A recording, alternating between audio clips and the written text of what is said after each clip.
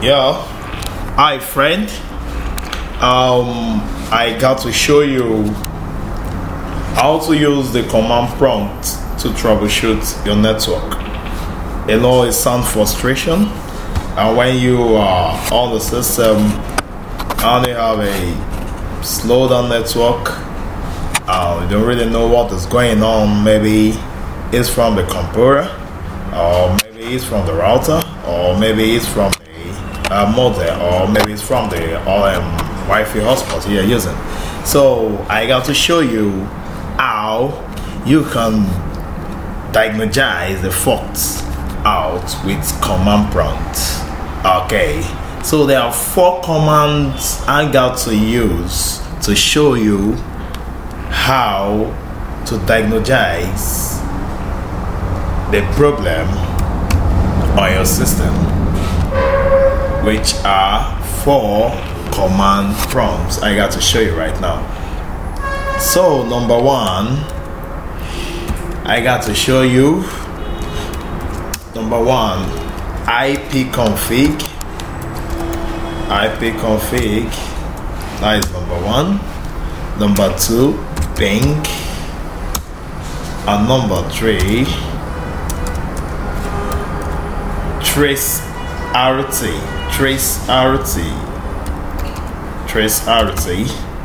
And number 4, NS lookup. So those are the 4 commands I got to show you how to use it on command prompt and understand how they work, so that you can really know what is going on with your network before you start deciding on your own. So let's get started now. Let's start with the ipconfig. The ipconfig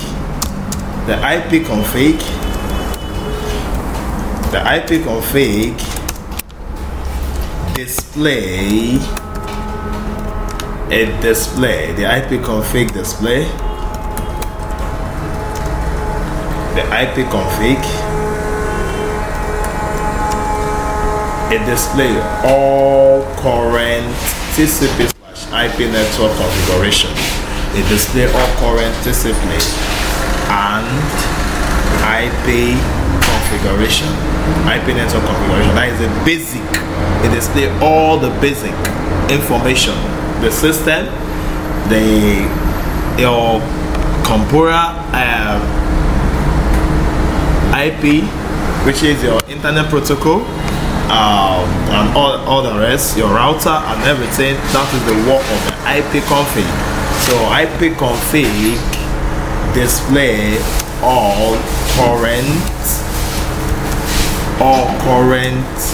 TCP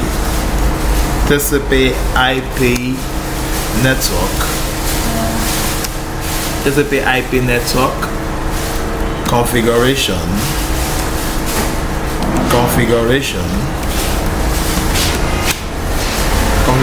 value, volumes. It gives you the basic information. It can also put it like that. It give you the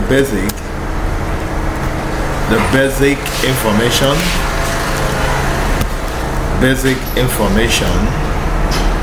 It's give you the basic information to get your IP address, subnet, to get your IP address, subnet, etc. So let's open the command prompt. You got to open your command prompt. You got to hold your Windows keys and R, and you type CMD, and you press your enter key. This is what we are going to use to diagnose, to know how the ipconfig work. So now I got to type it,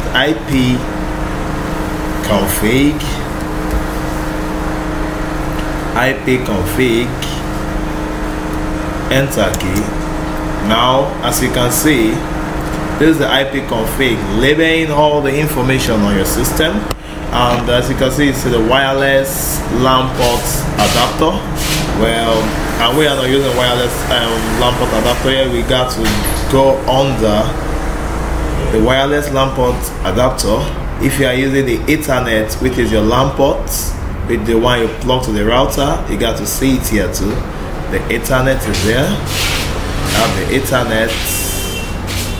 You have the Ethernet. Now under this wireless LAN port adapter, we have the IP, that is IPv4 address 192.168.8.102. That is my IP address, my system IP address. And then we have the subnet MAC. Then we have the default gateway, which is a router. That router you're using, that is 192.168.8.1. That's the router I'm using now. So all you got to do right now, you're gonna see all the basic information again. Let's go down again just to clear the screen so that you can really understand what the IP config really means. Is just to list out the basic information on your network. Then let's clear it. IP config /all. That is all, everything.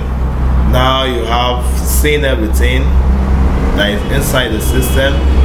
We have the Ethernet adapter, we have the median state, we have the Ethernet adapter Bluetooth network connection, which is yes. I have a Bluetooth connection there. We also have the connection here. We have the IP address, we have the server, we have the everything here. We also have the DHCP enable, which is the domain. We have the description, we have everything here. So that is all about the IP address. Now let's go to the step 2. I know everyone understands what the IP address really mean now, because they got to use the IP config to view all the basic of your computer. Okay, now step 2 is the ping. P-I-N-G, the ping. The pings allowed you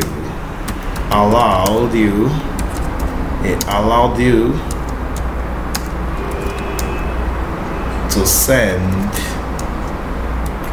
a signal, to another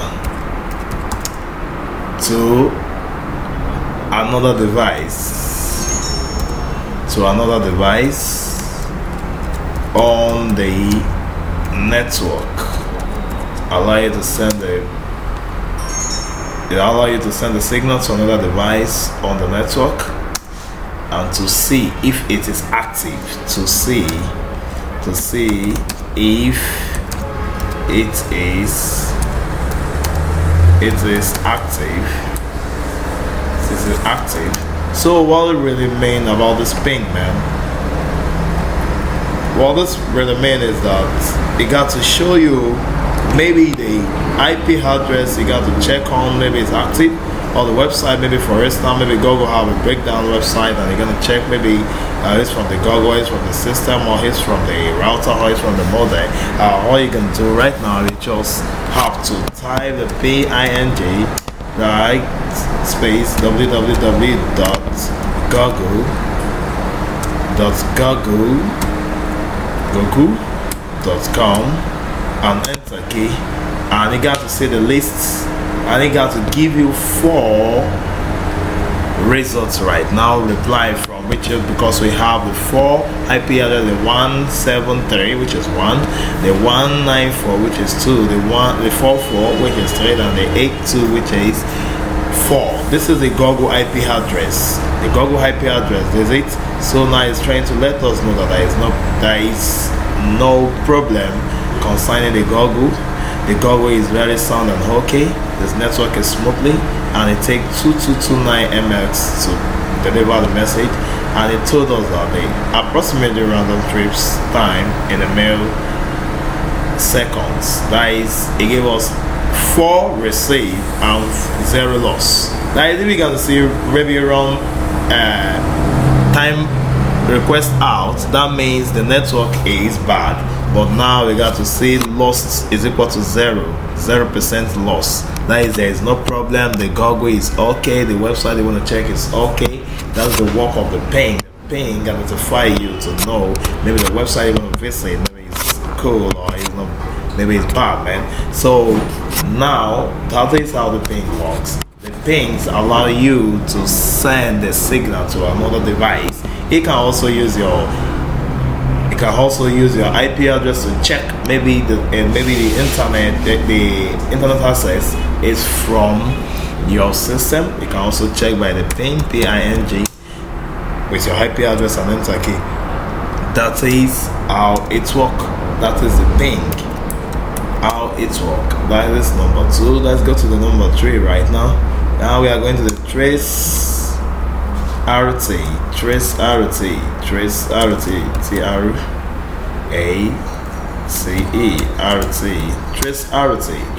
lets you see the step-by-step route, the step-by-step route package taken to the destination you specify. That is, when you are searching something on Google or any website, it takes 10 routes before you deliver to the Google. It takes 10 routes to deliver to the Google. And now to check the state trace RT, you just have to type TRACE, that's the trace RT, spacebar www.google.com, enter key.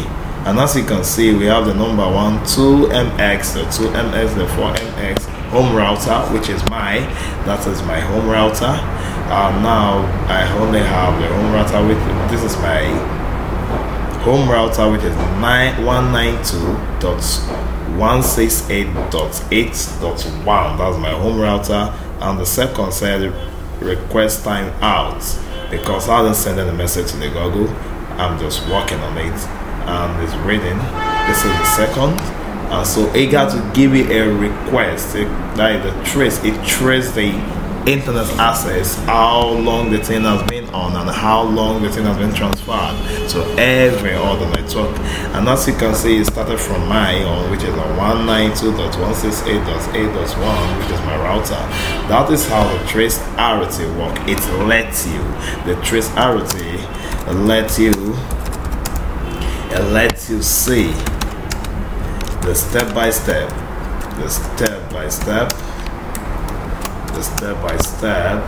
let you see the step-by-step routes, a packet, step-by-step routes a packet takes to the destination,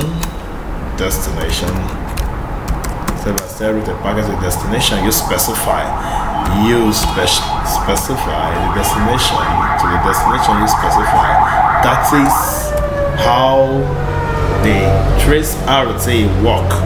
Those are the last not the least now, which is a NX lookup.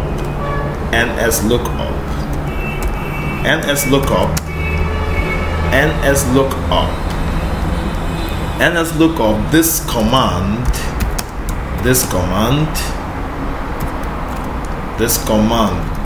will fetch. This command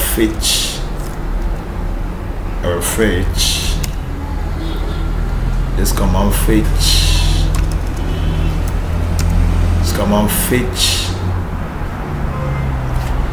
The DNS, which is your domain name system. DNS record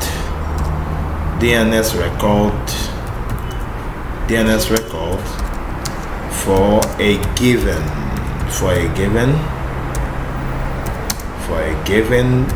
domain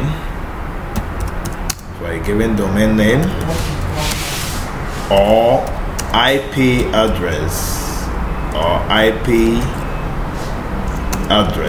That is what this really means, is that when you are on the system, the computer you're using understand the website by the IP address. What I mean by the IP address, each website has on the IP address. So you are the one who understand the website by www, for example, www.google.com. You are the one who understand that, but the computer understand the website by IP address. So each website has its own IP address. So the computer understand the language by the IP address. When you're gonna visit any website, it translates it. It translates it in a DNS record to the IP address so that it can pick up the signal. So for you now to check, for example, I open the command prompt. I open the command prompt. Look at open the command prompt right now. So the ns lookup / www.google.com. As you can see, this is Google IP address. Google doesn't have one IP address. It's a very large website. Each time the IP address change, all this 173.194.122.241 is one of the Google IP address, followed by 173. So when you copy this IP address and paste it on your website, you got to open to Google direct, because the system understands the base by IP address, but you understand the website by the name. So this is all about the 4 using command prompt to troubleshoot your network. And I know you enjoyed this lecture, so subscribe more to have more of this video. And thank you very much for watching this. Have a nice day.